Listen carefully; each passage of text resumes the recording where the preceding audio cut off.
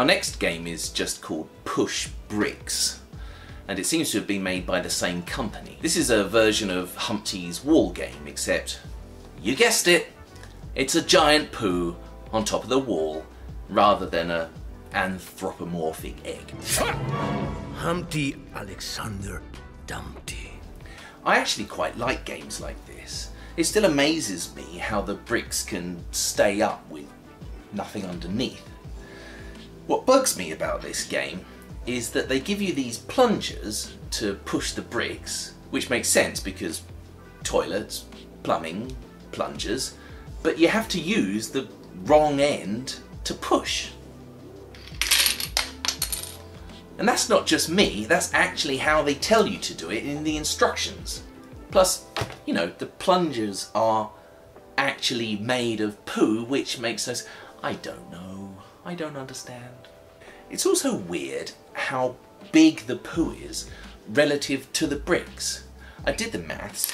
If each brick is 9mm tall and the poo is 48mm tall, then in real life this would be 347mm tall. Just imagine!